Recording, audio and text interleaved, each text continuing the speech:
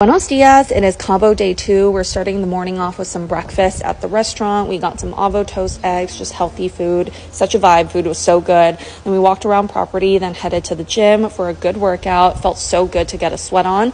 Then we went to the spa. The spa is beautiful, so zen. We did their hydrotherapy circuit. So we started with the hot tub, then sauna, bucket shower, steam room, and then cold plunge. This is my first time doing a cold plunge. Literally would not have been able to do it if it weren't for Tim, but it felt so amazing after. Then they have this ice room where you exfoliate your body with ice and then go into the shower where it alternates hot and cold water, and then you end in the normal pool.